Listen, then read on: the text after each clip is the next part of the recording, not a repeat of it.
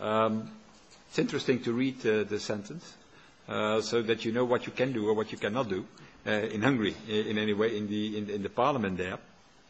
So there is a dangerous climate that has been created in which the government is not only monopolizing the public sphere, but is also intruding into the private sphere, trampling on fundamental rights of people. Since the very beginning, you know, the ALDE group has taken a firm stance in denouncing these attacks against our core values and our rights. And certainly, let's be honest, Hungary is certainly not the only EU member states where the strict application of the rule of law and respect for fundamental rights is not satisfactory. But the recent events have made the issue, I think, more than urgent. And so far, European Commission and the Council have remained silent despite the warning signal raised by the civil society organizations and also by an international organization as the Council of Europe. And that's the main and first main purpose of our hearing of today, to make sure that the facts are known and that, again, the issue is raised into this House. And that's the reason why we have organized this meeting. We think that this is only a first step. It's not a good thing that the issue is not put on the agenda of the plenary agenda of this House, or that there are hesitations by political groups to do so. It's far too important to diminish the application of the core values of the Union, because that is at stake. And so we think that firm, concrete reaction is therefore needed.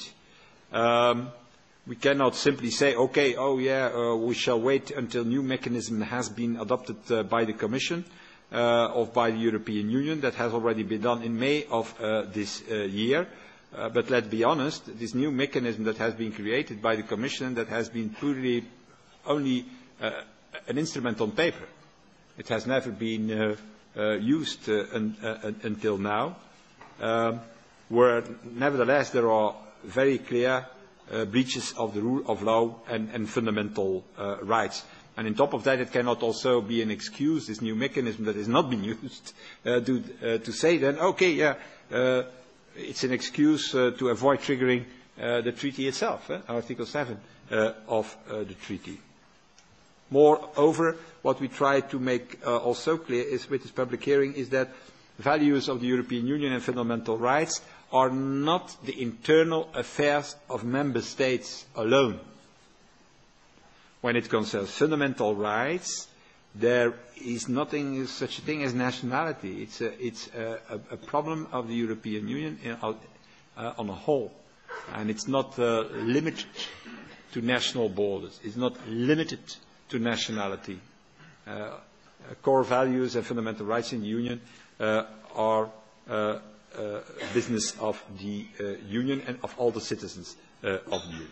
So that was my short introduction. Thank you very much for your presence. And I give the floor. The public hearing shall be chaired by Sophie in 't Veld, who is, as you know, Vice President of the Alliance of Liberal and Democrats for Europe. So, Sophie, you have the floor, the hammer, so everything what you need. Yes, there will be limits to democracy when I chair the debate. Thank you very much, Guy, and thanks for everybody who's here. First of all, our panelists that I will introduce in a minute, and thanks to all those who've come here to participate in the debate, and also to those who are viewing us via web stream. I'm actually quite happy and proud to be a member of the group that is hosting such a session. I was disappointed that the EPP and the Socialists did not support our proposal to have a plenary debate on this, because really this is not about a particular country. This is a debate about our shared values and how we uphold them if one member of our family has difficulty in protecting those fundamental values. And this is actually about a test of ourselves, a test of the European Union as a community of values. We've written down those values in treaties, and they've been written down by civil servants and diplomats, but now it's up to us to put them into practice and to defend them when they are put to the test. And I think they are put to the test in all of our countries, because there isn't a single EU member state that is completely free of fundamental rights violations. But I think Hungary presents a particular challenge at the moment, because there is such a general threat to fundamental rights and freedoms. Freedom of the media, freedom of expression, freedom of religion, freedom of education, equal treatment and equal rights, independence of the judiciary, independence of the central bank. It's, their problems compound. And that's why I think it is proper for the European Parliament to debate these things and put them on the agenda. And I hope that we're going to have a real debate today, a real exchange of views with different viewpoints. And I'm not going to eat up more of our time today. I'm going to proceed to introducing our panelists. They will each do a short introduction of about 8 to 10 minutes, and then we'll open the floor to debate, and then we'll proceed to the second round of this session, and then we'll close at 7 o'clock. First of all, I'm particularly pleased to welcome to my left Mrs. Anne Brasseur, who, as Guy said, is chairing the Parliamentary Assembly of the Council of Europe, which has been very vocal on the situation in Hungary. Then to her left, Mr. Andras Noon, who is the director of the Autonomia Foundation. I already apologize in advance for massacring all Hungarian terms and pronunciation. The foundation is a member of the Foundation's consortium managing the implementation of the Norway grants that play a particular role in this debate. Then, via a web link, and I hope it works, we welcome Mrs. Stefania Kapronsai, Executive Director of the Hungarian Civil Liberties Union. Then, further to my left, Mr. Attila Mong, who is a journalist and board member of Adlatso.hu, investigative journalism NGO and journalism expert at Mertek Media Monitor. And to my far left, Mrs. Lydia Gall, who is a Balkans and Eastern Europe researcher at Human Rights Watch. So I'm going to ask you to each do a short introduction, and maybe I'll start with Mr. Andras Noon. And I'll ask you to each really stick to the 8 to 10 minutes, so we'll have plenty of time for debate. Mr. Noon, you have the floor. Thank you, Chair. Thank you, ALDE, for the invitation. Thank you, all of you, for coming. Sorry, the mic is, yes, is it on? Oh, this one. Okay. That one works, yeah. But you heard it, right? Okay. Well, maybe I will be a bit longer than 8 minutes, but it will be so exciting that you want me to continue, I assure you, because it's an interesting story. I will be factual, so that you can have your opinion afterwards what's going on, and you can challenge with questions later, of course. So as you have heard that on 8th of September, police raided offices and private houses of staff of 2 NGOs, Ökotárs and Demlet foundations, and confiscated laptops, dossiers and computer servers. Both organizations are members of the consortium responsible for the distribution of the NGO fund supported by Norway, Liechtenstein and Iceland. And the fund is for NGOs in Hungary. So how have we ended up here? I would like to summarize the background that police appeared in our offices. As you might know, that there was an NGO fund in Hungary between 2008 and 2011. At that time, already 16 countries were beneficiaries, and only in 4 countries there were NGOs who distributed the grant. In the rest of the countries, governments were responsible for NGO funds.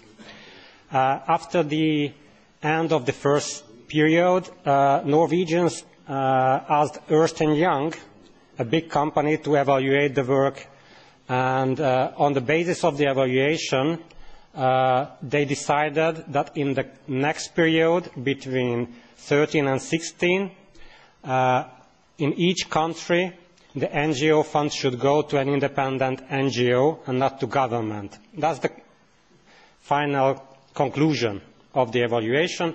Of course, it's an audition, and they signaled certain points which should be improved, but the general conclusion was that NGO fund is better operated by NGOs which are close to the sector.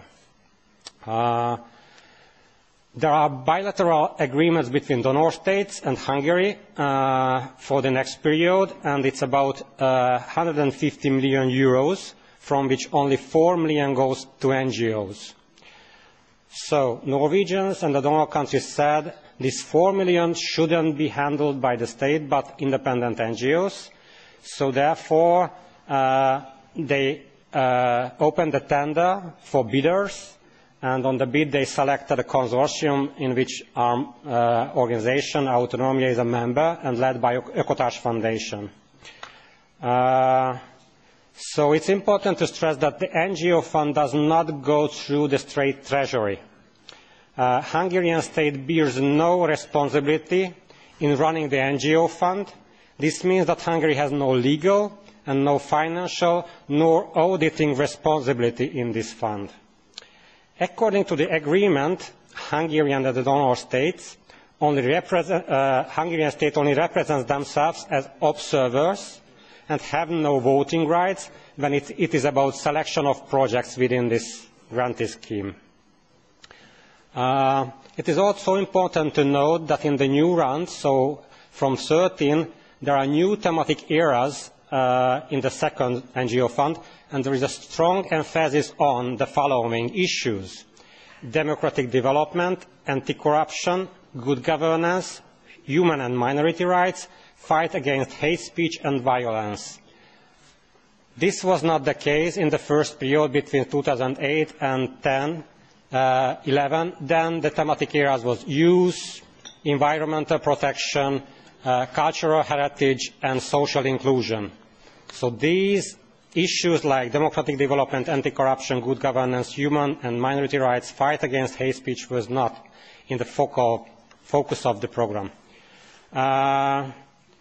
New beneficiary names were published in the course of summer of last year, and right following this, pro-government weekly accused the NGO fund being partisan and being under the control of Open Society Institute or Open Society Foundations, and they reveal so far confidential names of evaluators, and they suggest that there is a conspiracy behind this program. Then a year of silence happened, at least not, it was not in the media, it wasn't really loud, but investigative journalists found out that in the background, Mr. Navracsics, who now is the Minister of the European Union, tried to challenge the Norwegian government that the selection of the Grand Manager Consortium was not fair or transparent, and kept filing complaints that none of the other competitors for the work made it to the shortlist. Norwegians denied the accusations, saying that other bidders for this work simply did not qualify. Namely, they were not independent from state and they had no experience in grant making. The organizations I'm representing here, these four, they have at least 20 years of experience in grant making, and we are professional bodies. We are not politicians and we are not playing any political game and haven't been into that business. So we are in this year in 14, early 14, without consulting Norwegian government, Hungarian state closed down the National Development Agency, the organization responsible for the not for only European but also Norwegian funds managed by the state. and also remove the appointed focal point, which was agreed in the bilateral agreement. So this is for the money which goes directly to state and not for NGOs. The new appointed grant manager body was not part of the state administration, so transparency and control was not ensured. Therefore, Norwegian Foreign Ministry, saying that this is the breach of the agreement between the states, suspended the further disbursement of funds to Hungary, except the NGO fund. In April of 2014, accusations reappeared in the pro-government media that the NGO fund, which again was and still is not under the control of the state, is biased. Right after the result of the parliamentary elections, which again resulted in a two-thirds majority, the Minister of the Prime Minister's office made an accusation that managers of the NGO fund are nobodies, who are close to one of the opposition parties and support problematic organizations. Again, in a pro-government newspaper, a state official announced that government initiate an independent audit into the use of the NGO funds. June 14. The lead of the consortium that manages the NGO fund, Ökotárs, received a letter from the Government Control Bureau that they start the investigation at a certain day and hour, on a Monday. But auditors did not show up. Instead, they appeared at offices of two other members of the consortium, Autonomia Foundation and Demlet Foundation. Later in that afternoon, they also went to Ökotárs' office. In their warrant, they claim that the Norwegian NGO fund is Hungarian public money and they have the right to investigate. They threaten the organizations if they not collaborate, they have the right to fine them or suspend their tax number, which means that the organization cannot work in the future. An independent web portal asked and received the Prime Minister's office the list of the so-called problematical 13 beneficiaries. As they say, problematical means critical and leftish. And they received the list, and you can see one of the listed organizations' member, Attila Monk, next to me. All other listed organizations are dealing with minority rights issues, anti-corruption, good governance, and minority rights and fight against hate speech. Norwegians declared that such an audit is a violation of the agreement, as any responsibility for potential audits rested with the donor states, namely Liechtenstein, Norway and Iceland. The Norwegian authorities informed that Hungary had to meet the requirements stipulated in the agreement, and they demand that the audit of the NGOs had to be halted. Later in the summer of 2014, the following things happened. Through its controlled media, a severe campaign against the NGO fund managers and beneficiaries started. One can hardly follow how the accusations changed over a weekly basis. Throughout the summer, Government Control Bureau requested all documentations in connection to the NGO fund in several rounds. Roughly 4 or 5 times they sent letters to us with long lists, which took weeks to collect. Fund managers or foundations refused to hand over 2 of crucial documents. List and data of details of applicants, these are several thousands, and documents in relation to winners, such as applications, evaluation sheets, contracts and reports, claiming that all these are non-public and the handlers of this data are the Norwegians. Norwegians also stated in a letter sent to the government control that it's their business and none of the Hungarian control office business. Also, it should be noted that in the middle of summer, there was a case in the Hungarian political arena. An investigative journalist asked data from travellings of certain ministers, and he just singled out one travel cost which belonged to Lázár János, and the amount of the travel was so high that he wanted to know the details because he spent around €3,000 per night in a hotel. So, but the minister or the office was not ready to give the data, and then he went to court, and the court made a decision that it should be revealed and everyone should know where the money went and what was the aim of the meeting. At that point, Mr. Lázár János said, okay, I'm paying the money back and forget the story. But it was not the end. The editor of this web magazine was removed. At least that's the thing what we think, that it was removed from the position, and there was a protest against this move in the streets of Budapest. And one of the organizers of the protest went into a TV studio and he admitted that some money from the Norwegian fund was spent on this demonstration, which is about freedom of press.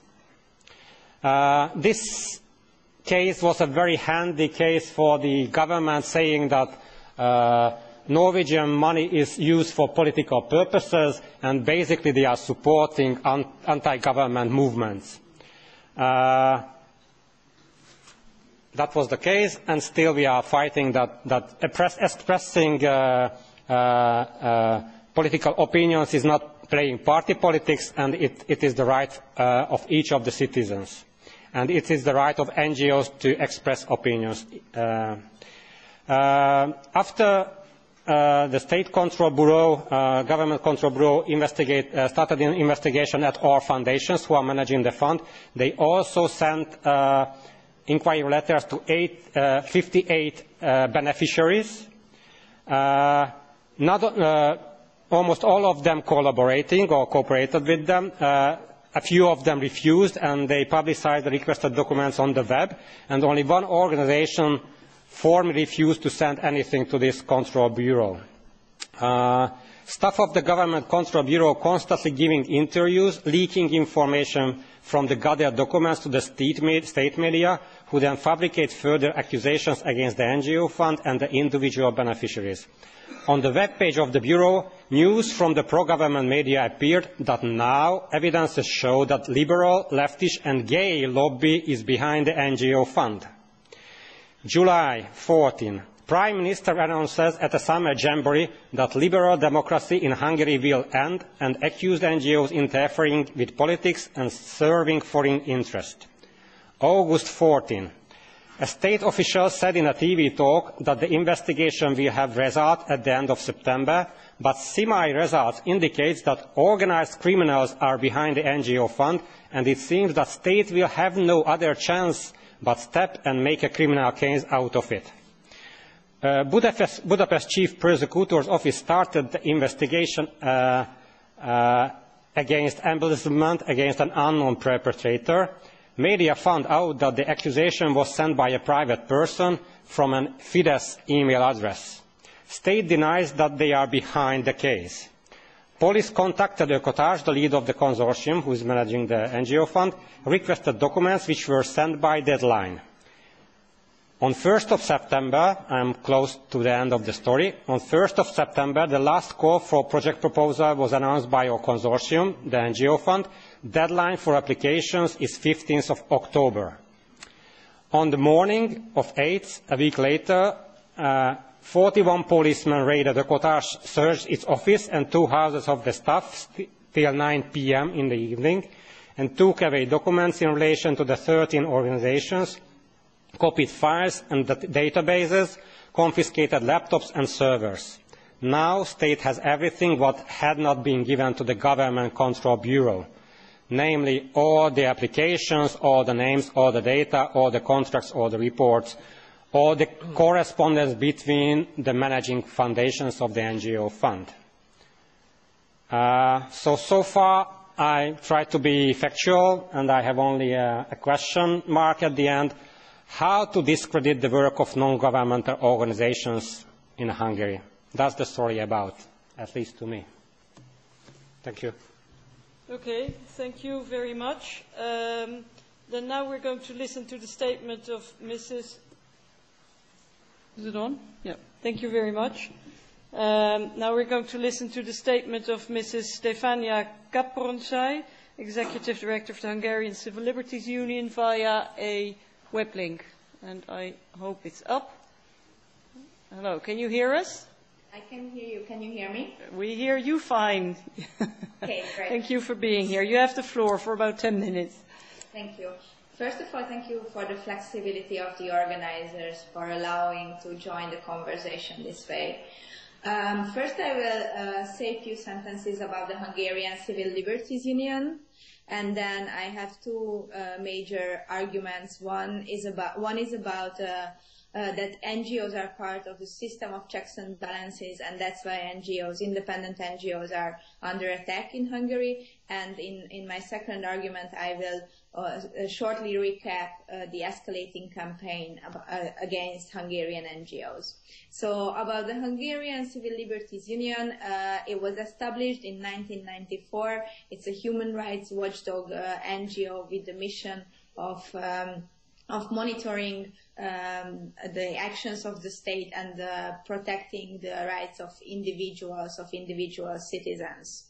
As you are probably aware of it, both in 2010 and 2014, the current ruling party won a supermajority in the Hungarian parliament, which means that they have constitution-making power. This power was misused for constitutional demolition, and from this suffered the system of checks and balances, independent institutions, and the protection of fundamental rights. The first term of the government started with attacks on critical journalism through the media law and establishing the media authority. When the government adopted some unconstitutional laws, and when the Constitutional Court annulled them, the government rapidly restricted the authority of the court. Then, in an extraordinarily hasty process, the government replaced the constitution with a fundamental law. And this new constitutional framework imposed restraints on the fundamental freedoms of citizens rather than the public power. Instead of limiting state intervention into the lives of individuals and their various relationships, the Hungarian state now uses law as a leverage to claim to right to define the spheres of privacy and private relationships among individuals. After this, the government quickly gained control over independent institutions such as the Data Protection Ombudsman that was also addressed by an EU procedure.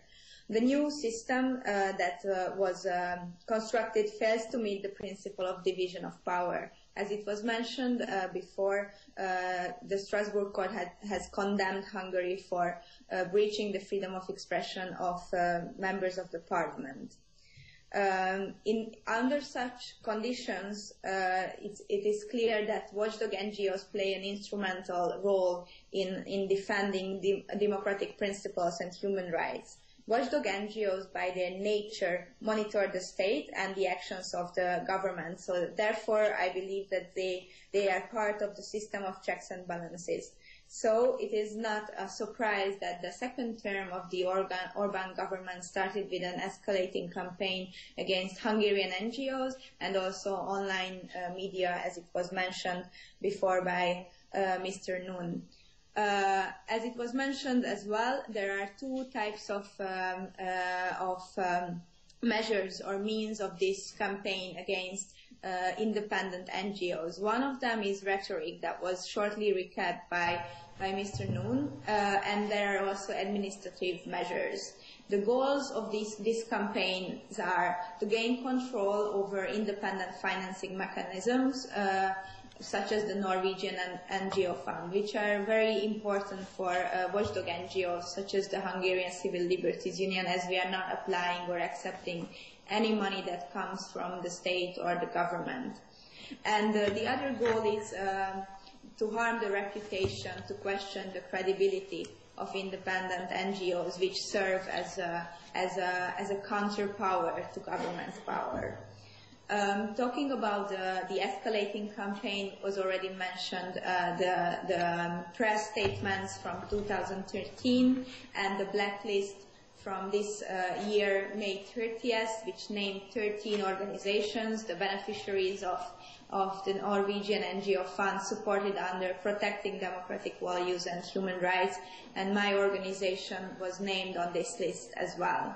Then the Government Control Office launched an investigation against 58 of those NGOs which benefited from either this or the previous financial term of the Norwegian NGO grant. It is unknown along which criteria these NGOs were chosen.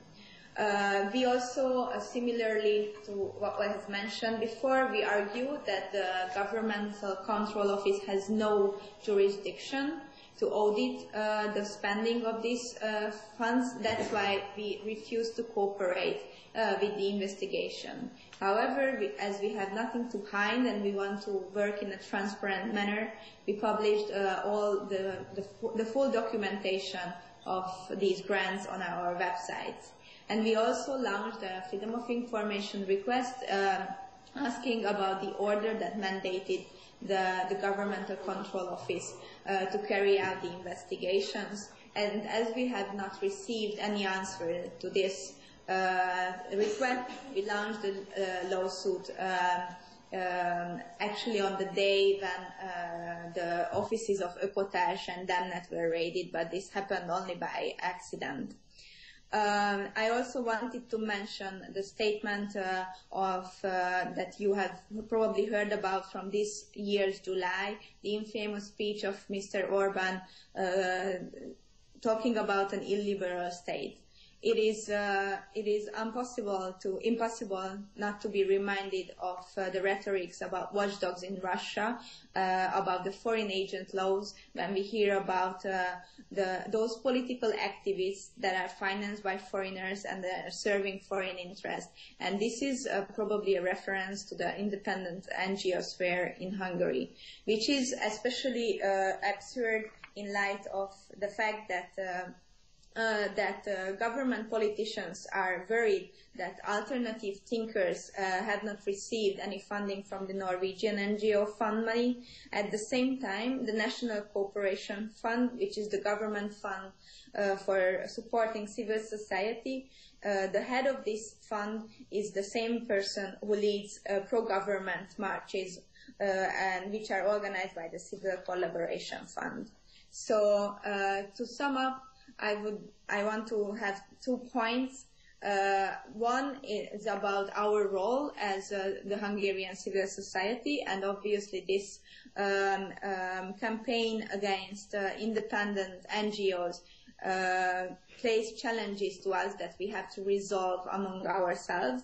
But at the same time, I believe that these attacks are also attacks against the core values and the fundamental principles of the European Union. Therefore, the European Union should act on them. Thank you very much. Thank you very much, and do stay with us because we'll have a debate and questions later on. We'll also be collecting, incidentally, questions and remarks from people watching this via the web stream and who may try to put in questions via Twitter, for example. I have 2 more speakers in this round. I'm really going to ask you to also be concise and leave time for debate. Next is Mr. Attila Mong from the board member from Atlasho.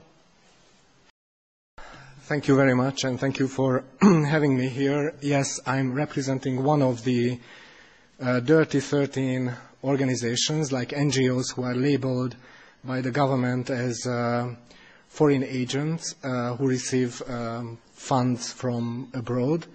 And this is a non-profit investigative journalism site I will be speaking about. So I will be speaking about the site and about why media and why the NGOs are now targeted. So 4 years ago, when the Orbán government changed the new media legislation, a lot of people asked in Hungary and internationally too, why media? Why introducing such a repressive and harsh media legislation in Hungary in the age of technology, where anyway it will be very difficult to enforce strict rules in media. So why changing the media legislation? it was in 2010, and well before anyone could realize what Fidesz and the government would change in the country, so the complete overhaul of the Hungarian constitutional, legal, electoral and political setup, and well before anybody could guess that media is part of a bigger strategy. The strategy was about eliminating checks and balances in Hungarian society, and media was an important checks and balance, and independent media especially. Unfortunately, I was among the few who instinctively guessed what would happen. At the time, I was at the Hungarian radio, and I protested against the Hungarian media legislation with 1 minute of silence, and I left the Hungarian radio and I went to work in private media. So fast forward, 4 years later, I'm a board member of a small independent investigative journalism NGO, ALDE, which is receiving funds from the Norwegian grants, and what I see a Putin-style police raid on NGOs. And the question again is why? I mean, why a bunch of small NGOs are attacked? These are really small NGOs. Our NGO has an annual budget of roughly a little more than 120,000 euros per year. So it's really tiny, small NGOs. And the question is why our activities, which are really transparency, fight against anti-corruption, freedom of information requests, why all this suddenly is becoming dangerous in the eyes of the Hungarian government, and why are we considered foreign agents just because we receive international funding? So the question is again why, and the answer I think is very simple again, because there is a bigger picture, there is a bigger strategy, and fortunately the good thing is that we don't have to guess anymore, because we have personally Viktor Orbán, who gave a speech just recently, and Steffi already quoted that speech in which the Prime Minister is speaking about a new era of Hungary, establishing an illiberal political system which would resemble more Russia, China or Singapore than the Western-style democracies Hungary was eager to join 25 years ago. And in this context, winning the media war is really important. Just look at Russia. I mean, Russia is a great example. So strangely enough, on the media market, the NGOs, so the small NGOs like ours, the small investigative journalism NGO, are the latest ones to fight. Because why are we the latest ones to fight? Because all the rest of the media, very roughly speaking, and I'm speaking about news media, is domesticated. Most of Hungarian media is domesticated. So I will summarize very briefly what happened during the last 4 years, so how Fidesz and the government won the media war. Just a reminder, the OSCE qualified the Hungarian elections, spring elections, as free but not fair, and one of the reasons was the media situation. So just very briefly what happened in the media. First of all, there were three main developments: legal, legislative changes, occupying public media with the help of the legislation, and domesticating private media with very different methods, mainly using advertising market, taxes and ownership pressure. Legislative changes very quickly, this was the media law. It helped to reorganize public media, it helped to create a media authority, and the media authority was basically using its powers to distort certain important markets, like we can see very nicely how the radio market, the national commercial radio market, was distorted, and the local radio market in favor of outlets supporting the government. For the private market, the legislation was not really enforced, but it does serve as a threat for most of the public media. It's a legislative threat. Occupying public media. The media legislation was an important element. It created the legal framework of centralizing and occupying public media outlets, changing the editors. So the public media today is basically a government mouthpiece. Censorship and self-censorship is like everyday business in the public media. Domesticating private media, they use different methods, as I quoted, mainly attacking private media where they are most vulnerable, the balance sheet. State advertising is allocated to friendly media outlets and are not allocated to unfriendly and opposition-minded outlets. It's really important. State advertising can turn companies from profitable to unprofitable and vice versa. Ownership changes. Government-friendly oligarchs were taking over ailing publications and buying out media outlets which were for sale. And there are a bunch of media companies which are not for sale, and against them they are using taxes to punish the owners. The best example, a recent example, is one of the biggest commercial TV stations, RTL, whose news broadcast is still critical of the government. The government introduced a media tax, which is basically punishing this only one commercial station. And for the media outlets which are not for sale, there is another method, like forcing the owners to change the editors. András quoted the example of the biggest online publication, whose editors were sacked because they were investigating the lavish travel expenses of one of the most prominent Fidesz politicians. So the aim is very clear for the private media. Either you accept the rules or you will be forced to go out of business. So why, again, NGOs are a threat to the government? Because NGOs small NGOs like ours, we cannot be influenced through advertising market because we don't publish advertising, or the share of advertising revenue in our budget is really unimportant. We cannot be influenced through ownership changes because we are a non-profit, a small company, and we don't want to sell our shares. And we cannot be influenced because already 30–40% of our revenues come from the audience, so come from our readers' contribution, and only 50–60% of our revenues from big funders and international funders. So the only line of attack against NGOs like us is the international funding. Orban's message is clear. He wants his hands to be the only one to feed the NGOs, and the message is, if you don't want it, you will starve. So that's very clearly what the government wants. And let me just finish with a very personal remark, because my career shows the Hungarian development of the Hungarian media situation. In 2011, I left the public media and said to myself, okay, they occupy the living room, but we can still work freely in the kitchen, so let's go to the private media and let's go to the kitchen. A year later, I left an online publication because of pressures by business oligarchs, but I said to myself, okay, they occupy a kitchen, but we still can work in the pantry, it's still free. So I went to work for an NGO, Átlátszó, which was created 3 years ago. Now it's becoming a very important publication for the Hungarian media. And now we are in 2014 working in the pantry, and they are knocking on our door. They are coming. So thank you very much. Thank you very much.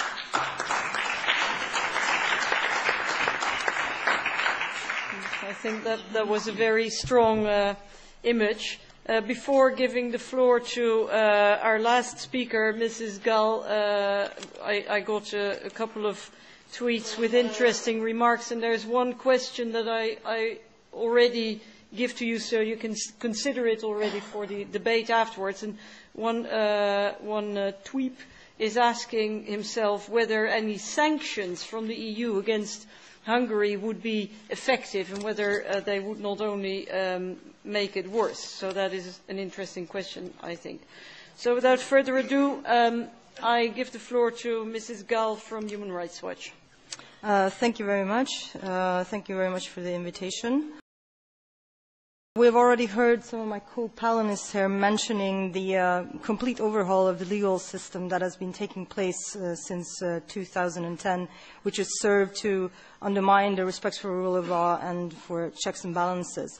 So I thought I'd give you a few examples of what that actually means in real terms, and then I would also like to address what the EU's role and what it could do and what has already been done. So the current overhaul of the legal system, in real terms. I mean, we've seen how these legal changes has resulted in, for example, 300 judges who were forcibly turned into early retirement, and how new judges quickly replaced them through a newly established national judicial office, where the president is elected by the parliament. We've also seen how these legal changes has brought about a restructuring of the Constitutional Court, how 4 new positions were added to the bench, making a total of 15, and how over time Parliament has appointed a total of 8 judges, making newly appointed judges on the Constitutional Court in majority. We have seen how this restructuring, together with the fact that the powers of the Constitutional Court have been severely restricted, and that has undermined its independence and its ability to serve as a check on the executive authority. There are countless examples of how the Constitutional Court's powers have been restricted, but I think for time reasons I shall zero in on one in particular, and that is that the Constitutional Court is now prevented from ruling on the substance of constitutional amendments. And the reason why I bring that example is because it has brought some strange twists to it, should we say. So an example that I want to highlight is a 2002 law which banned homeless from residing in public areas. It was struck down by the Constitutional Court in November because, as the court said, it violated human dignity. Now, instead of abiding by that law or by that ruling, the ruling of its highest court, the Parliament instead chose to amend the Constitution, include a provision which enabled the Parliament and local governments to ban homeless from residing in public areas. And by doing so, it effectively barred the Constitutional Court from ruling on this particular substance matter. And as a consequence of the Constitutional Court essentially being tied down, the Parliament last September adopted a law that did actually enable the banning of homeless residing in public spaces, and in November the city of Budapest followed suit. So at present, the latest number I have, 96 homeless people, and those are in Budapest, have been charged with petty offences under this particular law, and many have been fined, and many risk community work or jail for repeat offences. We've also seen how these legal changes have stripped hundreds of religious groups of their status as churches, which is sort of a legal status which makes them eligible for government subsidies. And the fact that they were stripped of this particular status meant that they lost their subsidies. And the Fifth Amendment, which was adopted by the Parliament last September, was supposed to in some way address this. And so now what groups can do, they can refer to themselves as churches. But what this particular amendment fails to mention is that in order to apply for these particular government subsidies, it's not enough that you don't refer to yourself as a church, but a parliamentary committee, rather than an independent body, has to recognize this particular religious group as a church. So, and this is also an example of an approach that we have seen where rather than actually getting to the underlying problems, the government is engaged in doing cosmetic changes. And actually, on the point of the stripping of this status, the Strasbourg court just a few days ago upheld its earlier ruling that Hungary had violated freedom of speech, thought, and conscience by depriving churches their status and their state funding. The EU, I mean, during the course of this time, the EU has done attempts to halt this authoritarian slide in Hungary. The Commission has started legal proceedings. Steffi mentioned one of them. And in the case of the forced early retirement of judges, the Court of Justice of the European Union in 2012 ruled against Hungary. Unfortunately, at the time when the court ruling was handed down, most of the affected judges had already been replaced by new judges, so the ruling was essentially largely symbolic. And it's, again, an example of the approach taken by the government that, ex post facto, they can do some cosmetic changes. Another thing that we've seen is that the European Commission actions are often focused on narrow and not always not on human rights specific issues, which has made it quite easy for the Hungarian authorities to make these cosmetic changes to laws while the underlying problems remain unaddressed, which was the case with the forced early retirement of the judges. And last July, the European Parliament produced a very strong report on Hungary, also known as the Tavares report, but since then no real action has followed.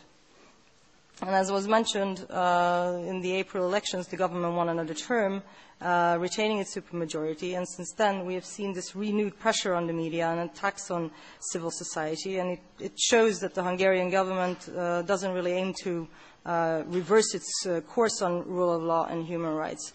And Mr. Orban's speech in July, where he declared that he wanted to end liberal democracy, quite frankly points in the exact opposite direction.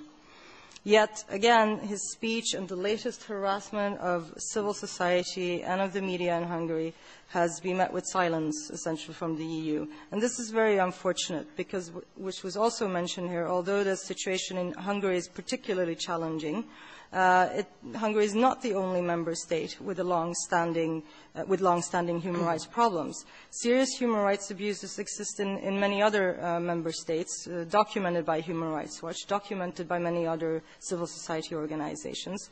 These issues range from mistreatment of migrants to racist violence to discrimination against Roma to abusive police sweeps and ethnic profiling, and the list goes on. These rights abuses all touch on the values that are listed in Article 2 of the Treaty of the European Union: rule of law, human dignity, freedom, democracy, equality, and respect for human rights. And abuses of these values are suffered by real people and affect the lives of ordinary real persons, just like all of us here. And that's why the EU urgently needs to give real meaning to the full set of values listed in Article 2 in a way that brings actual results. The case of Hungary in particular has triggered a growing recognition that more is needed to ensure an effective EU response to human rights abuses in the EU, and the European Parliament should play a key role in taking this debate forward. This is what Human Rights Watch and 47 colleague organizations, part of the Human Rights and Democracy Network, has been engaging on, to make the most of this opportunity and to build on this existing momentum. The ultimate show would be to develop a comprehensive internal human rights strategy that mirrors EU's external strategic framework. And such a framework should be accompanied by a corresponding action plan to guide collective EU action, drawing inspiration from the 2012 EU strategic framework, an action plan on human rights and democracy, which pledges to promote human rights across all areas of EU's external actions without exceptions. But in the meantime, EU institutions can and should take concrete steps right away to make use of the tools that already exist. The Commission, for instance, should make better use of the infringement proceedings and sustain them until the problems are fully addressed and fully resolved. The Council Working Group on Fundamental Rights and Free Movement of Persons, also known as the FREMP, this is a forum where member states can discuss human rights problems in the Union. It should more embrace its mandate, and it should engage with other entities, such as the Fundamental Rights Agency, the European Parliament, NGOs, Council of Europe, and UN mechanisms, and ensure adequate follow-up on their findings. And the European Parliament should follow up on previous work, such as the mentioned Tavares report on Hungary that came out last year in July, and the February report this year on fundamental rights in the EU. Because, quite frankly, if the EU is not prepared to defend its rights values at home, how can it credibly do so abroad? Thank you very much.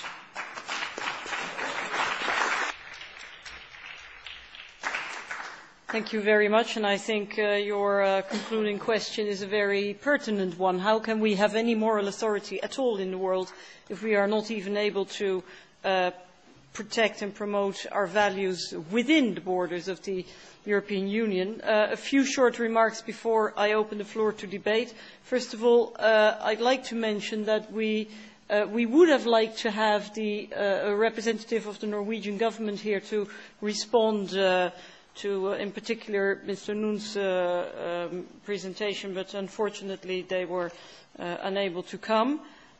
Secondly, I think that an area that we should cover maybe in another hearing, because something tells me that this topic will not go away anytime soon, is education. Because in addition to what you have all said, I'm quite appalled by what's happening in the education sector and basically the government dictating the content of education materials and restricting the freedom of researchers and academics in pretty much the same way as you've described, by using funds. And then a third remark on the possible response by the EU institutions. Well, we're soon going to have a vote on the new European Commission. Mr. Juncker has stated very clearly that he will not tolerate any fundamental rights violations, and that he will act, and more decisively so than the previous Commission, or the outgoing Commission, I should say. And I'm also interested to hear the responses of the Vice President designate in charge of fundamental rights and the rule of law for the first time, Mr. Timmermans, who is, I think, pretty devoted to fundamental rights. So I'm interested to hear what the Commission will have to say, and if we can rely on the Commission to act as the custodian of the treaties that she is supposed to be. And let's not forget the Council, because the colleagues of Mr. Orban are meeting with him regularly, and they have lunches and they sit next to him, and then they probably say, "How are you doing?" But I've never heard that the issue of the rule of law and fundamental rights has been raised with him during Council meetings. So I'm going to open the floor for debate. Anybody can intervene. Yes, now I see hands raised. I already have a number of requests for the floor. I'm going to take down your names one by one. I don't know all the names.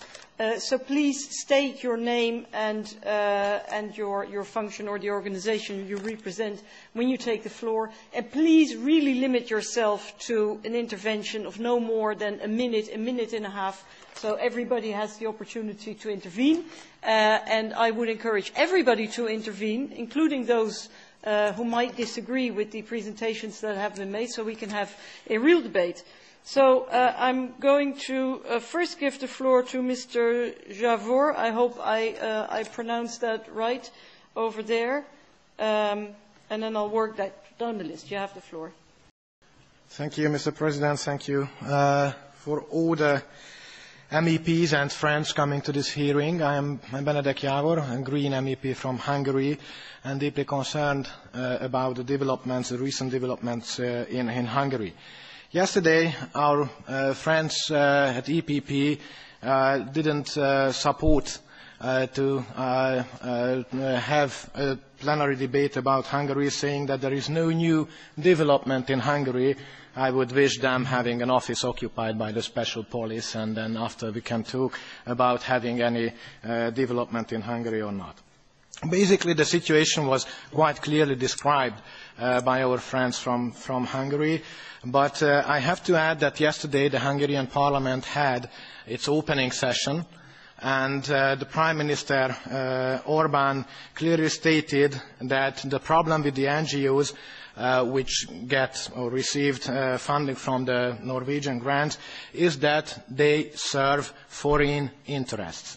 This means that in Hungary there is not only pressure on the NGO sector, but Hungary and the Hungarian government started to use the Russian model to undermine the credibility of the NGO sector, and they use these words, and also they use the accusation of different bureaucratic mistakes, basically to oppress civic activity and NGO activity in Hungary. This is clearly a political witch hunting, also if we take into consideration that there are clear proofs that during the time Fidesz is accusing the NGO sector to be close to the opposition. This is a crime in Hungary right now, to be close to the opposition. But other NGOs are financing, and this is approved, financing Fidesz campaigns.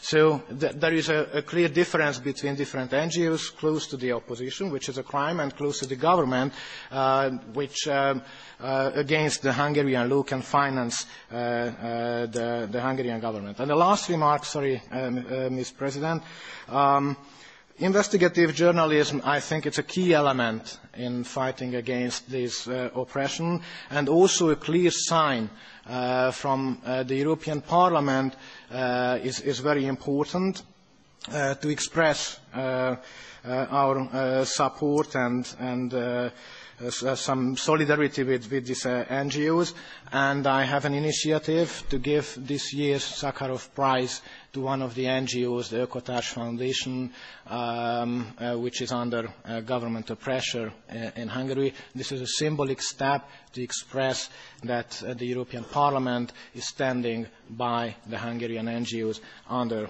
pressure. So I would like to ask the MEPs to join this initiative and to sign this initiative. Thank you.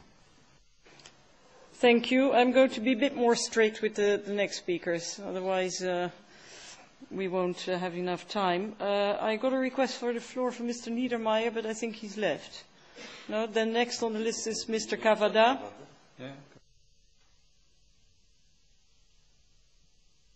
Merci beaucoup. Thank you. Well, first of all, let me say this. Finally, the European Parliament is now beginning to look at this democratic tragedy, the situation provoked by this autocratic party in your country. Somebody compared Mr. Orban to Mr. Putin a moment ago, and I fully agree with that view. Here we have an individual who wants to change the borders of Hungary and enlarge the country, wants to extend the status of second-generation expatriate Hungarians to the second generation. He wants to change Hungary. He wants to change the media system into what he calls a communication system, which is not a media system. And finally, he wants to change the judicial system. These are all facts right now. Now, in this Parliament, as President of the Intergroup Media, I organised two sessions to debate what was happening to the media in your country. And I have to say, it's an enormous shame to see the theft, the cowardness, or the cowardice, I should say, with which one of our great institutions has acquitted itself. We've asked two previous European Commissions to apply Article 7. That's to say, suspend membership of Hungary from the European Union. This was threatened in the case of Austria some years ago with great success. And when tackling the Commission, all we had by way of response was what amounted to a shrugging of the shoulders. Hungary is the same country as it was back in 1956 when it was invaded by the Russians. It has great writers. It's had great leaders. And these people reflect the soul of Hungary and the soul of Europe, I would say. It's a country which has survived all sorts of crises, communism, the Nazi period. I don't need to quote all the names of your country. You know who they are. And also, of course, you emerged from Soviet dominance back in 1989. Now, having said all that, we can't talk about serious fundamental rights in the European Union unless we tackle the situation in Hungary, seeking to uphold their freedoms of liberties, which they have paid so dearly for over recent times. This present government deserves dealing with and sanctioning.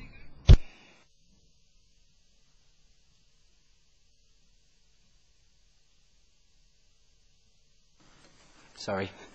My name is Nicholas Baker. I'm the director of Amnesty International, Brussels. Indeed, Hungary is a very, very serious and very emblematic example of what can still go wrong in the European Union. But it is definitely only one example, and we need a much more credible and effective response. So I want to follow up on something that you just said yourself, Ms. Intvelde, that it is for all actors, Council, European Parliament, and European Commission, and it is for that reason that I would like to reinforce the statement just made by the last speaker from Human Rights Watch, that over 100 NGOs, social NGOs and human rights NGOs, are calling not for a new mechanism or a big treaty reform, but we're calling the institutions to build together a robust EU internal human rights policy that enables the EU to be a credible and a strong human rights actor in Europe. This is why we're calling for the strategy. And we're hoping that all of the parliamentarians will actually be asking questions to the commissioners, not only Timmermans, but also the Justice Commissioner and others, basically to all commissioners, as whether they will be supportive of building this human rights strategy. It has to mean that we all take a step back to look at the big picture of human rights protection in Europe. What are the standards? How are they met in reality? And what is the EU's contribution to making them a reality? That is the questions we need to ask. The strategy needs to look at how the EU uses its competence to uphold and promote high standards. It needs to look at how the EU monitors the implementation of its own laws to ensure that they don't adversely affect human rights and effectively actually respect the protection of human rights of all people. And it needs to look how the EU ensures proper enforcement of its own legislation. And we've heard before calls on, for example, the infringement procedures. And to look at how the EU reacts to human rights challenges that might not easily fit the EU box so simply, and identify where the gaps are and how it can actually ensure effective protection of people in Europe. Set priorities and action plans and have a better distribution of shared responsibilities. It needs a joint commitment of everybody. Okay, thank you very much. Mrs. Wikström. Thank you very much, Chair. And actually, you started out on the line that I want to follow up on. You mentioned Mr. Timmermans, who is the Vice President designate for the new Commission. But there is the Hungarian representative, the Commissioner designate, Mr. Navracic, who is now the candidate for the portfolio of education, culture, youth and citizenship. And I would simply turn to all of you to ask you, what would your advice be? Which questions should we trigger? He will be in a hearing with the Cultural Committee and my committee, the Petitions Committee. And I think that the fields that he will be responsible for are crucial. I mean, this is all about citizens. It's about the platform of values that the whole European project is built upon. And then coming back to what some of you already stated, sanctions. We know that what needs to be triggered now is actually Article 7 of the treaties. With sanctions, today nobody would question the stability pact that it would cost if you are in breach with that. But when it comes to the values, the fundamental values, member states are free to act as they want with their own citizens, and this is really a shame. So please give us some advice. I will personally be in that hearing, so I would be more than happy to have your advice on it. That is a very concrete question to our panel. Mrs. Renate Weber. Thank you very much, Chair. Well, it's already a very long history with Hungary. And I visited your country with the official delegation of the European Parliament, participated in the report that was drafted on Hungary. Unfortunately, all the time it was about talk, and not about acting. But when it's about, indeed, human rights, maybe also blaming and shaming, it's a solution in itself. And yes, I wanted to say, actually, the same line with Cecilia, Mr. Navracic, although he's not assigned to a portfolio which deals with legislation within the EU, deals exactly with issues which are crucial for the democratic behavior of a country. To me, to hear that a minister started a lawsuit against the Norwegian agency, it looks like I don't know, is this Bolivia or what?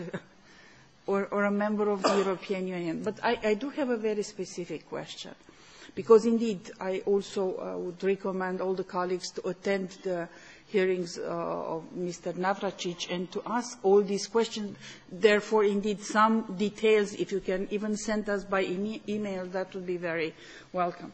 But my very concrete question is that I have raised several times the question of why Orban and his followers want power just for the sake of the power, or it is also there related to corruption, to mismanagement of funds, be it intentional or negligence. Because to me, when it's about investigative journalism, that relates mainly with corruption and with the mismanagement of funds. And I would like to understand. Thank you. Cover up, you mean. Next on the list, Mr. Pavel Telichka. So, thank you, Pavel Telichka, the group. In fact, I have to start by something which might seem absurd today, but I think it was in 1998 when I was joining our Czech Prime Minister for the re-establishment of the Visegrad Group meeting in Budapest, which was chaired by Viktor Orbán, that at that time very shortly in office. That was without Slovakia at the time. It was because Mečiar was in power as Prime Minister in Slovakia, and we remember what the attitude was. So I would really wonder now, and I'm sort of addressing it to Prague, Warsaw and Bratislava, whether the next Visegrad summit will be with or without Viktor Orbán. As concerns questions, I had a very similar question as Cecilia, so I really would appreciate a comment on to what extent and what issues should we really, the designated commissioner, we should identify him entirely with Orban. I mean, can you give us a little bit of an insight into his role? I mean, his policies, of course, we have studied a lot, but I think you can give us an insight. And the second question is, it is an appalling situation, obviously, in Hungary, but I wonder, with all the effort that we will be making, I have written question, I have written yesterday to Orban, we will have a hearing, hopefully we will have a debate in the plenary, but have you spoken to the Commission? Have you spoken directly? What was the reaction to the delegation of the Commission in Budapest, but also to the Commission itself? So what is the reaction that you are getting? The feeling that I'm getting is that it's sort of, there is an absurd silence around it. Obviously, we expect much more, as Sofia said, from the new Commission, but please give us a take on that. Thank you. Next one on the list, Maite Pagazaurtundua. Sorry. Gracias. Muy brevemente. I'll be very brief indeed. What we've heard this afternoon is very worrying indeed. It seems that the situation in your country has deteriorated, especially as far as civil liberties go. I think we should be as practical as possible, and I would like to thank those that have made some effort to be practical here.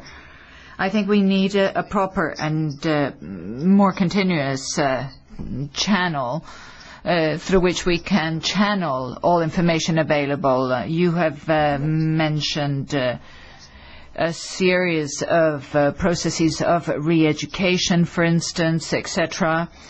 At national level. Is this something we could call political pathology? Could you perhaps tell us something about what is happening with Hungarian youth at the moment?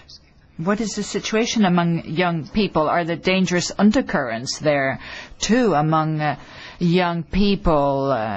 What is their ideology at the moment? Are they respectful of human rights or not? What are the tendencies amongst the youth?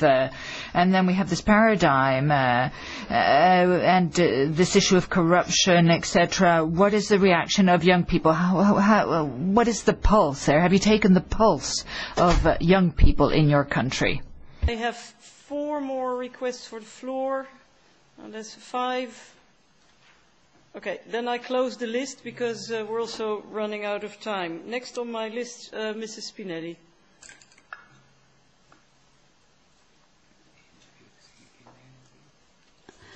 Je voudrais d'abord remercier ALDE pour Could I first of all thank ALDE for organizing this hearing and for trying to do something to ensure that democracy is respected in Hungary. We've heard some very interesting things this afternoon. We've heard what Human Rights Watch, Amnesty International and others have said about the rule of law in Hungary at the moment. And I think it's all rather alarming, really, and quite scandalous to think that Mr. Orban, what Mr. Orban is saying, is doing and saying, and Mr. Navracsics, who is being put forward as a commissioner. And what about the repercussions of all this on young people, citizens' rights, etc.? I have written a letter to all colleagues. I wrote it on Sunday evening. In this letter, I ask that they reject this nomination.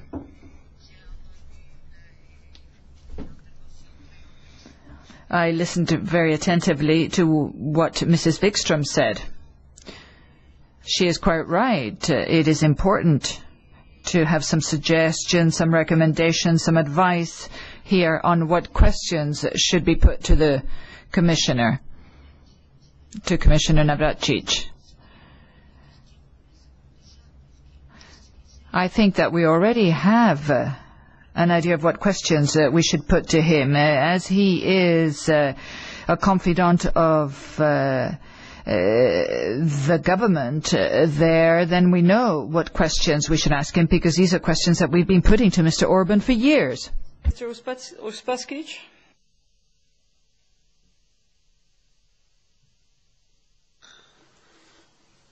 Thank you. I would like to congratulate the political group on drawing its attention to what is happening in those countries. Not only what is happening in the third countries, but also what is happening inside the EU, because that is very important. I'm sure that if we promote European values, human rights, we have to defend them in all possible ways. Even a single case cannot be left without attention. Meetings like these should not end in just talks. We must make sure that we take action, that we include the whole European Parliament. The ALDE political group must be the initiator, and it must fight together with everyone against the violations of human rights. We have to create working groups. We have to send delegations to see what is happening there. We have to see everything in detail. We have to analyze everything. We should not hide behind the EU laws that if a country is an EU member state, then it means that everything is okay there. It doesn't mean that everything is okay there. We should not close our eyes. And I know that sometimes the EU is lied to. Wrong information is given. We have to analyze this situation. We have to make the conclusions. We have to vote on our decisions. Otherwise, that will be hypocrisy. We don't have to end our meetings in just words. Thank you. 3 more speakers. Mr. Petr Jezek. Thank you. Well, I'm Petr Jezek, ALDE MEP for ANO Movement, the Czech Republic. I'm taking floor because what I hear reminds me of what we witness in our former lives in the Czech Republic under the communist regime. It's the same behavior, I'm afraid, the same language, the same vocabulary, foreign forces, founding of internal opposition, and so on. I'm appalled. And I also can recall a paradox that when the communist regime was before collapse in the Czech Republic, it was young students from Fidesz who used to come to Prague to demonstrate for freedom, to demonstrate for human rights. So I'm afraid that it shows that power can change people easily, or power corrupts. And how to proceed? Well, I'm afraid that the opposition in Hungary is very weak. Media are more or less under control of the government. And I would like also to ask our Hungarian friends what to do best, how to get the message across to the people in Hungary. Thank you. Thank you very much. Mevrouw Kati Piri. Thank you. I'm from the Socialist and Democratic Group in this European Parliament, representing the Dutch Labour Party, but born in Hungary. And it's a good signal to hear from many colleagues, and many thanks for the ALDE Group for organising this important hearing. Because I believe when we speak about the events in Hungary, we're not speaking about Viktor Orban as a right-wing politician or as a conservative or a Christian Democrat. He's an autocrat. So when we speak about Hungary, I think we should align on political lines in this parliament, also looking at the majorities now. If we put this as a political issue, as a difference of political parties, we will not be able to make the fist we have to make within the European Union. So here's my call. I don't know if there are EPP colleagues in this room. I think it's very good if they are here, because this should be democratic politicians which are demonstrating against the credibility of the European Union. This is not a political party issue. So I would always like to ask our speakers to always reach out to also EPP politicians in order to also not just have this hearing, but to be able to make a fist. Thank you very much. Thank you for that call. Last speaker on the list, Ivo Weigel. Thank you very much. I can see that there are Slovene interpreters available, so I will keep them busy. It is very characteristic of our debates when we discuss about the relationship between the politics and the media that for the last 5 years, since I've been an MEP, that false solidarity is shown when we speak about the relationship towards the media in a particular country. There were several examples of this kind. I won't be naming them concretely. And it was immediately seen that the defense wall was put up. It was very much ideologically characterized, and it was based on hypocrisy instead of principled defense of values that we should all be upholding. I believe that particularly when we speak of the new democratic countries, it is very often witnessed that the politics try to possess the media.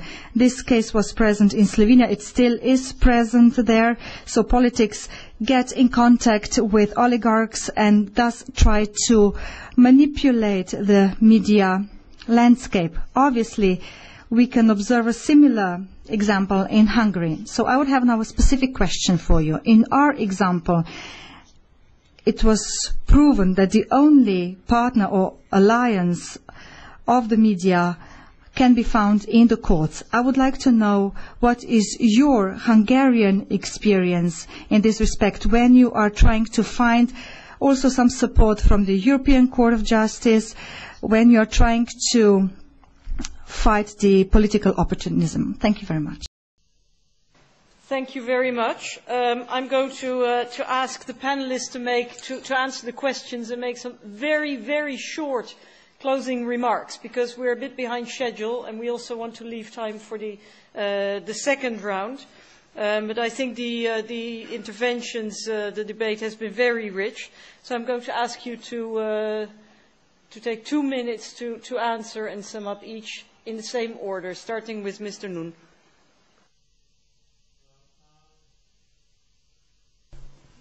And I realize I'm restricting your freedom of speech, but that's for good reasons. I will be short because I'm pretty new to this arena. As I said, I have been working for the NGO sector since 1996, and politics are not of my business, really. So I don't know how to give advice and how to share opinions on issues like that. We reach out to EPP politicians. We don't know. We are grant makers. We are NGO people. We don't know. We can't really use communication tools because we are grant makers and we are not communication experts. So we are somehow in a very bad position in this situation, that we found ourselves in a situation where we are not working as professionals, but we are trying to follow things which are not our arena, and therefore I'm really puzzled what to say here. I really just wanted to share the situation around the NGO fund, and I don't think I can give any good advice. What's the difference between Navracsics and Orban? Yeah, there is a difference, definitely. But I really think that he can be challenged as he's responsible, Navracsics, for citizenship, because active citizenship is a very crucial thing in Europe, because we see that people are passive not only national level, but especially on European level. So taking into account the arguments they use in the case of the NGO fund against NGOs who try to be active in all fields of life, what would be his opinion? What should be the limitation to active citizenship, participation in public life? Because they would really like to limit active participation. They say there are good NGOs who are not questioning the power relations, and there are bad NGOs who are playing in the public arena and they have opinions, therefore they question the power relations of oligarchs and the political elite. And that's the bad citizen who are raising questions, who are pointing to problems and try to solve things. And when Hungarian narrative is saying that if you are criticizing things and you are pinpointing problems, then you are a bad citizen because you say that there are problems here. Why? You shouldn't be here to name problems because everything is bright. Thank you very much. In that definition, there are plenty of bad citizens around here, starting with myself. Mrs. Kapronsai, via the web link, you have the floor. Thank you very much. First of all, I have to say that I only understood those questions that were posed in English, so I will limit my answers to those. As for the role of Mr. Navracsics in Orban's government, we should keep in mind that he served as the Minister for Justice in the government between 2010 and 2014. So many of those steps that I mentioned, starting from the fundamental law and through laws affecting the media and the judiciary, they were adopted under him being the Minister for Justice. So I think this is something that you can really raise on the hearing.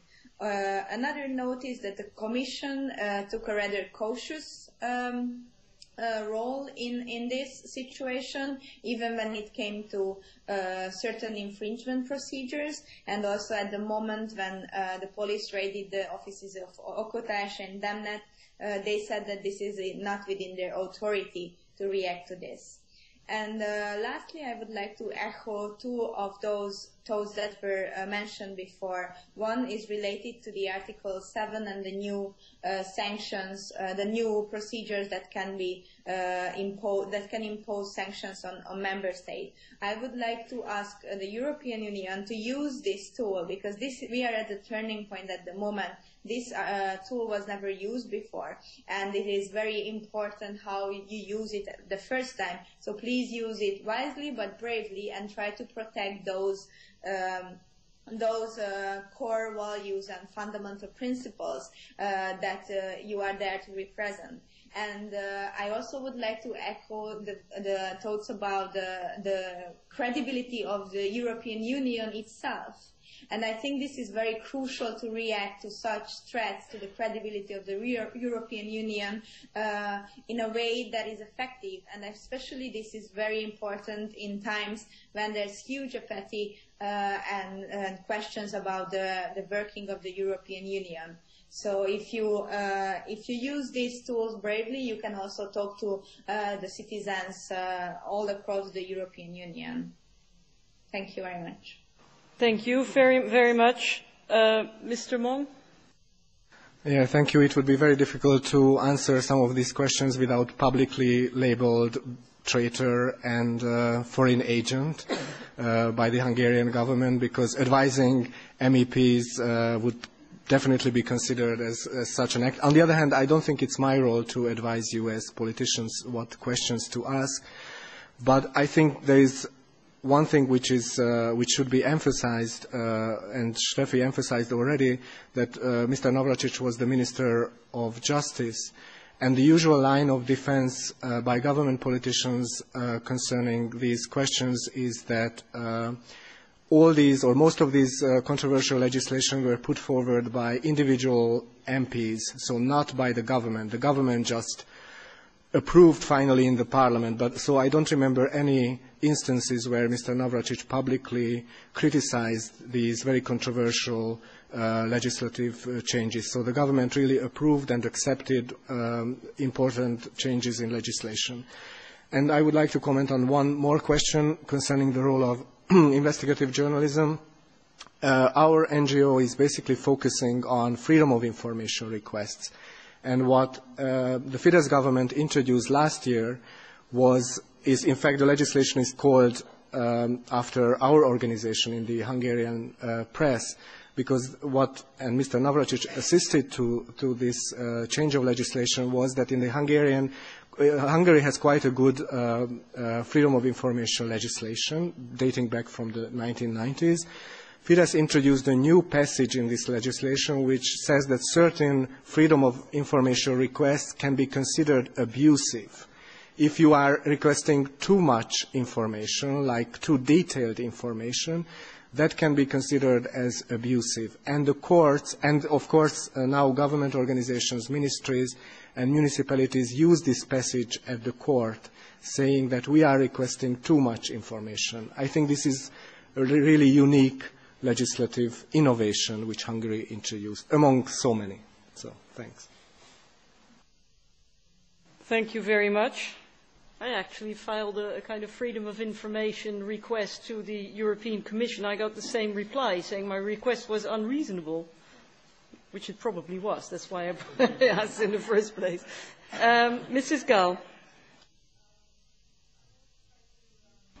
I'll try to zero in on two of the questions that were asked, and one was about what reactions that we've gotten thus far from the commissions when raising our concerns. And I think that one of the problems, and I did raise it in my address here earlier, is that the Commission has been very focused on very, very specific details when it comes to, for instance, infringement proceedings. And they very rarely touch on the broader rule of law aspect or human rights aspect as such. If you look at the case with the judges, for instance, it wasn't looked at from a rule of law perspective. It was looked at as an age discrimination perspective, which which is fine as such, but that was not the major problem here. And this is often what at least in my experience from the Commission when we visit the cabinets and when we talk to commissioners and their employees at the Commission that essentially, unless you can pin it to a specific directive, you will have a very difficult case to raise it as a rule of law or human rights concern. So that's been the general reaction that we've gotten, that they're quite tied. And that's why, I mean, I also raised these, the calls that we do have for the various EU institutions, and I mean, there is a way of making better use of these proceedings, and and to kind of keep the pressure on until the entire, like the issue in its entirety, it has been fully addressed and fully resolved. So that's one thing. And then there was a question about what to do in order to get the message across. I think at this point, because there has literally not been any action taken since last summer, even forceful statements to make sure to speak out every time there is an incident which breaches the fundamental values, the core values of the Union. I think it's very important that members of the Parliament, the commissioners, speak out openly and denounce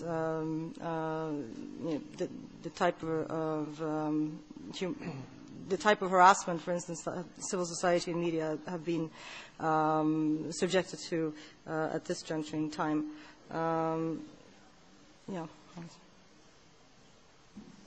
Okay, thank you very much. I think your last plea has already been answered by this hearing. So thanks to the panelists. Now the second and last part of the session will be dedicated to interventions by two key politicians. There was a request by Amnesty International, amongst others, for a full-fledged fundamental rights strategy within the European Union. The European Parliament issues an annual report on the state of fundamental rights within the European Union, and last year my colleague Louis Michel, also former commissioner, was rapporteur on the situation of fundamental rights, and we are going to listen to his statement first, and then finally we'll listen to Mrs. Anne Brasseur, the President of the Parliamentary Assembly of the Council of Europe. Mr. Michel, you have the floor. Merci beaucoup. Thank you very much, Chairman. Well, obviously, I'm pleased that our group, the ALDE group, has taken this initiative. As many people have said this afternoon, it's critical. We should debate this issue in the European Parliament in order to condemn the situation in Hungary, the way fundamental rights are being violated, and the way democratic principles are being violated, and the way the rule of law is being abused.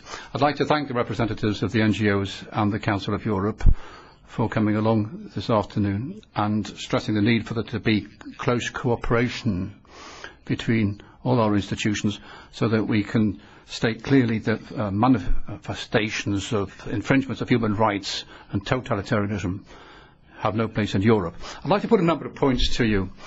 First of all, and I'm sure you are very disturbed, in fact alarmed, by the overwhelming silence and institutional passivity which we see at the moment in Europe, in European affairs, in the light of the actions taken by the Hungarian government. I see silence in the European Parliament, and I find this unacceptable, being a member of the European Parliament.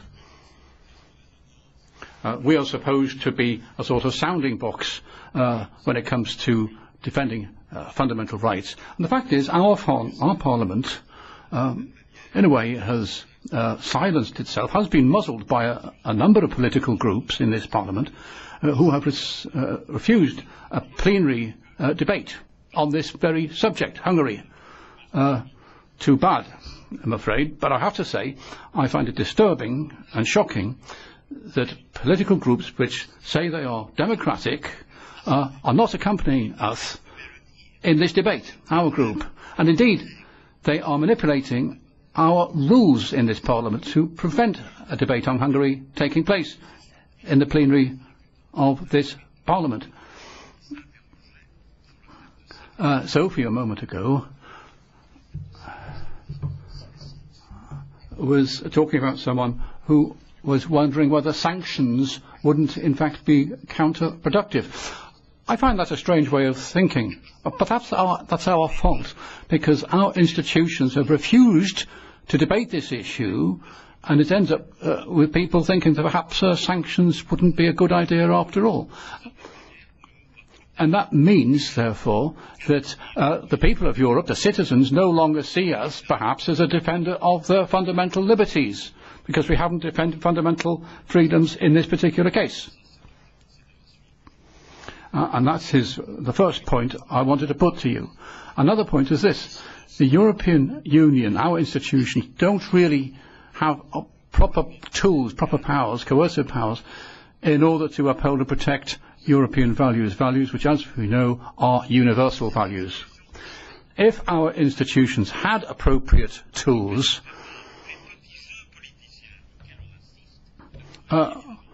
we wouldn't have people such as the Hungarian government and the EPP group in this parliament doing what they do. The Hungarian government doing what it's doing, and the EPP preventing debate on Hungary in the European Parliament. Now, in my report on fundamental rights in Europe, it was the EPP group which strongly opposed a very simple proposal I was making, an obvious proposal, whereby I proposed that we should have a member state by member state report every year evaluating the human rights situation in each of our member states. Now, right now, the Fundamental Rights Agency cannot do that. This proposal was turned down. And also in my report, I added an annex listing all the institutions in Europe and indeed in the world which monitor human rights, and then I was told that obviously, they said, this could not be an official European Union document, this listing of human rights agencies throughout the world, because this wasn't in line, so they said, with the rules and regulations of this Parliament. Now, we do have the Copenhagen agreements, of course, and I would say this in the light of those. What we could do is every year is draw up a report evaluating the human rights situation in each member state, which would have dissuasive value, and that indeed that would allow us to move on and use tools, coercive tools, to make sure that our member states upheld human rights on their territory. The other possibility is a Copenhagen process, whereby you could have a Copenhagen Commission, where you'd have a committee of people above the usual political struggle. You could have a committee of people who are academically and intellectually unimpeachable, who could themselves draw up a human rights report on each of the member states of the European Union, and this every year.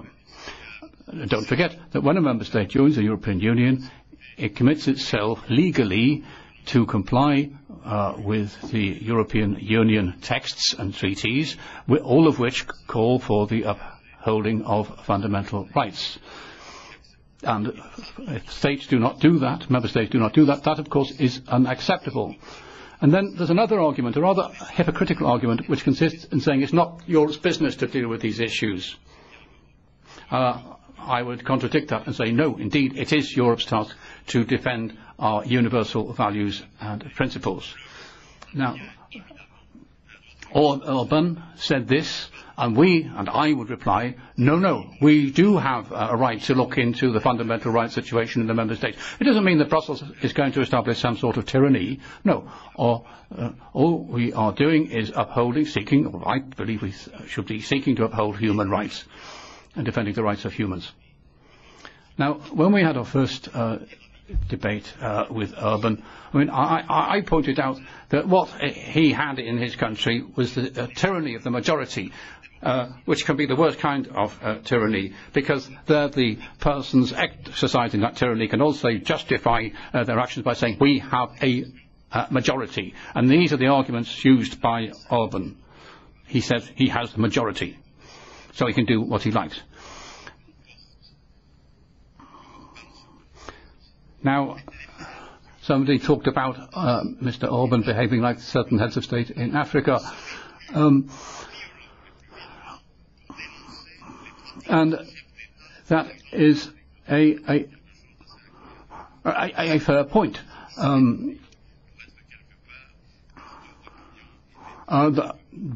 If we say that, however, in public, we are condemned for comparing a European leader, a European Prime Minister, with Prime Ministers or Presidents in Africa. Well, it's still a fair point.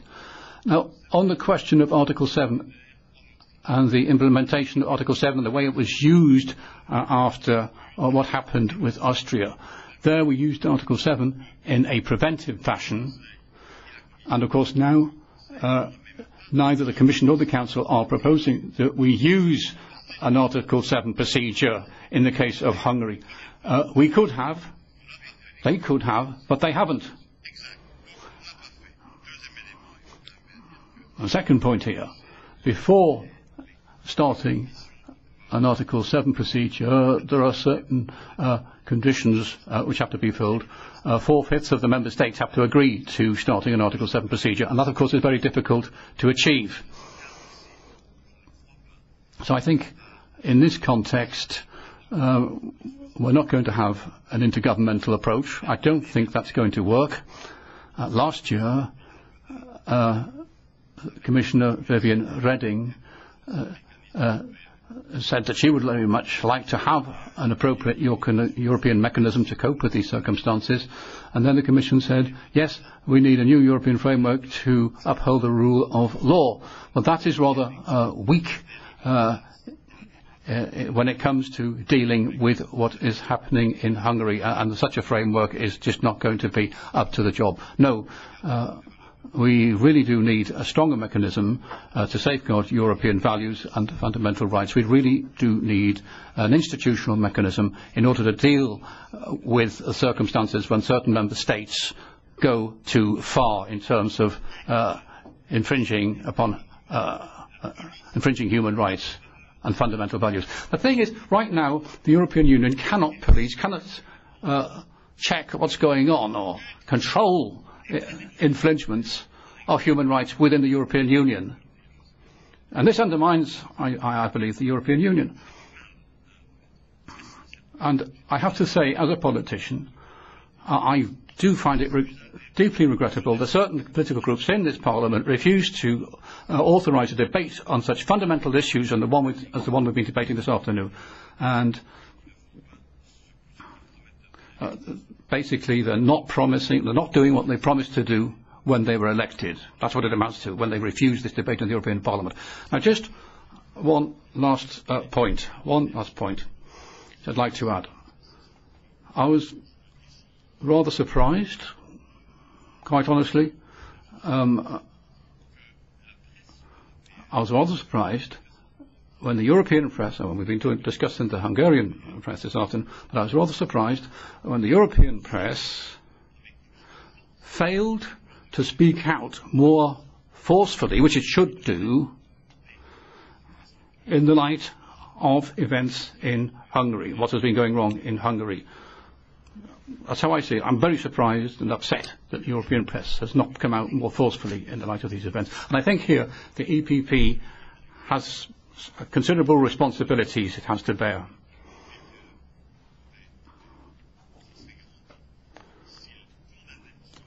I believe the EPP should have publicly condemned Mr. Orban, publicly, instead of defending him and imposing silence upon the European Parliament when all we're trying to do is exercise our rights as a Parliament.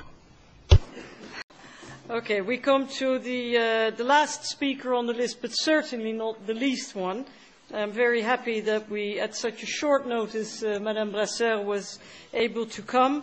President of, as I said, the Parliamentary Assembly of the Council of Europe, one of those last bastions of human rights, and always the one that is really protecting and fundamental rights and speaking out. So you have the floor. Thank you very much. Thank you very much for organising this event, and thank you very much for asking me to participate in it, as I represent the Parliamentary Assembly of the Council of Europe. So we have to defend not only the values for the citizens of the member states of the European Union, but of 47 member states.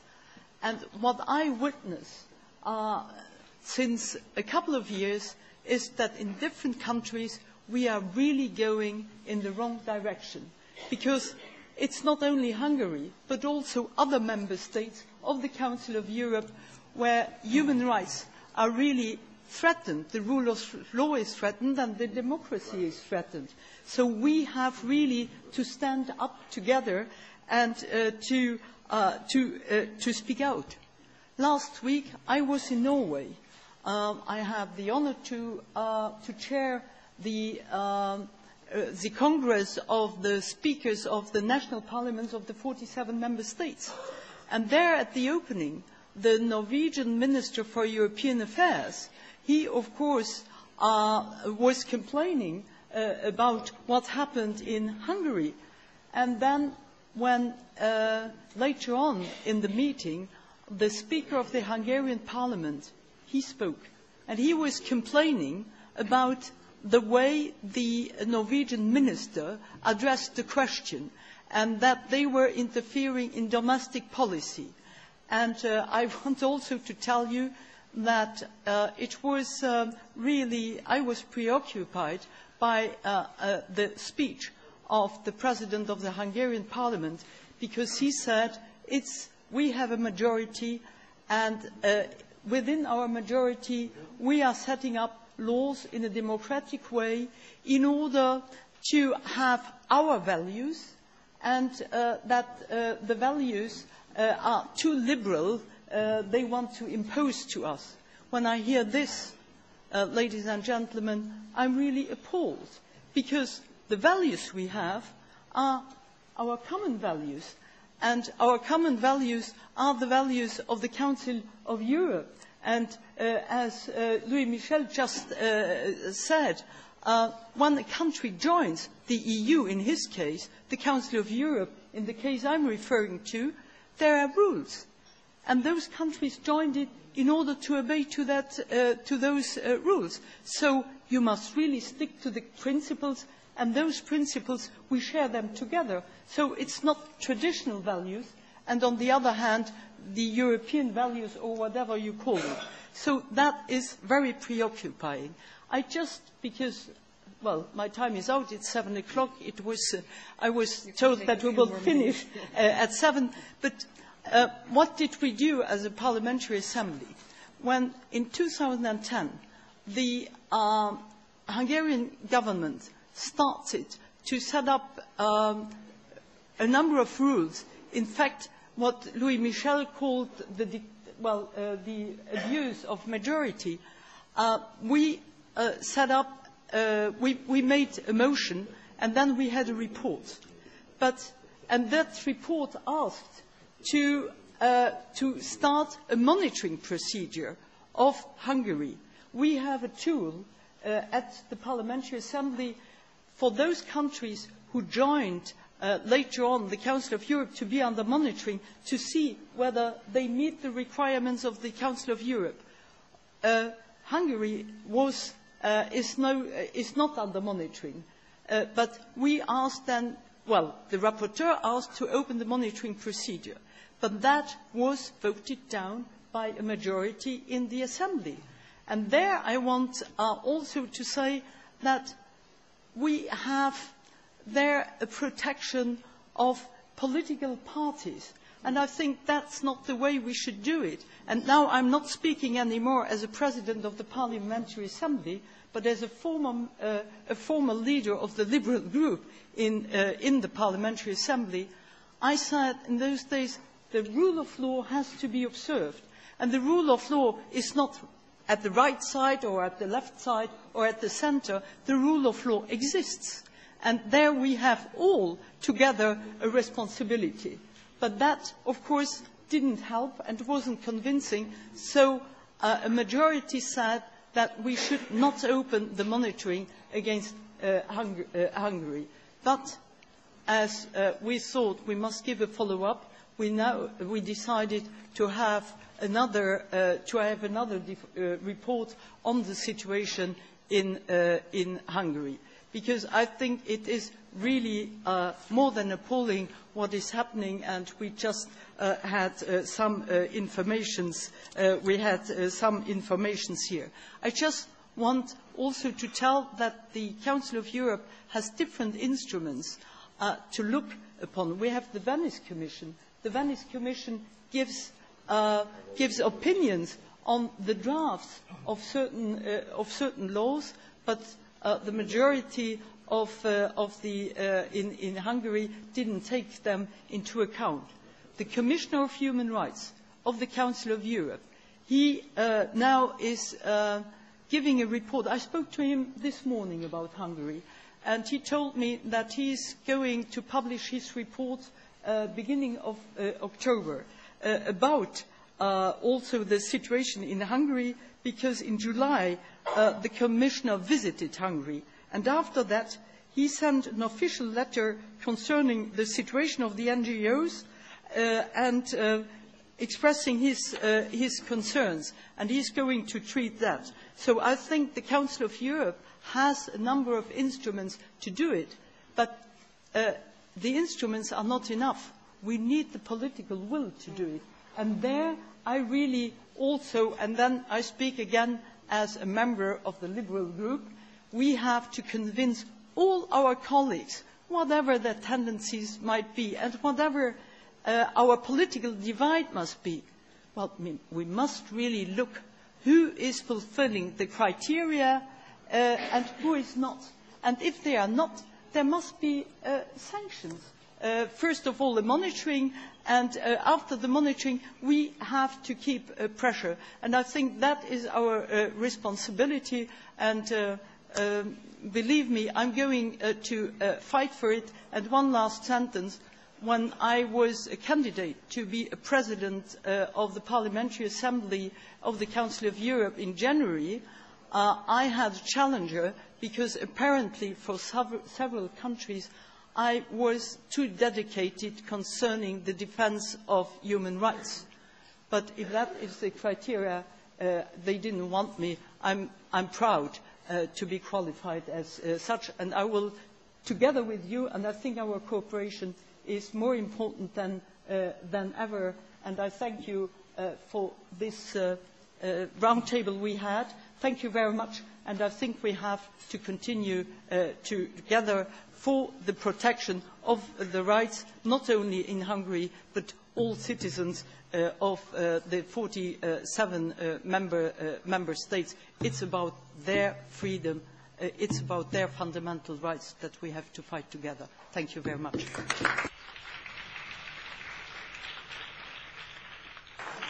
Thank you for that very passionate plea for fundamental rights, and I think the Council of Europe could not have had a better president. So thank you very much. Now we've already overrun our time, so I won't say very much anymore, but I'm very happy with the debate that we've had. I see that there were some colleagues from other groups in the room who did not ask for the floor, but everybody should note that they were welcome to do so. They were welcome to engage in the debate. And I think everybody who was here will continue to stand up and speak up for fundamental rights, because that is actually what the European Union is about. If people say the EU is not about interfering in national matters, well, the EU is very much about fundamental rights. That's actually the heart of the matter. We're not about the curve of cucumbers or the ingredients of marmalade or indeed the power of vacuum cleaners. If there is anything that the European Union is about, it is about values. That is what sets us apart from other parts of the world. And that's what makes it worth fighting for, whether we have the majority or not. Even more so if we don't have the majority. And I think ultimately, if we look at the election results of the last weekend, that is a stark reminder that in the face of the rise of extremism and populism and authoritarian forces, that we have to speak out even more forcefully. So I thank you all very much for being here. thanks to all the panelists, including on the other side of the web link, for your strong interventions. And I'm very happy that you wanted to share your views with us and inform us, and I'm happy that we could provide you with a podium.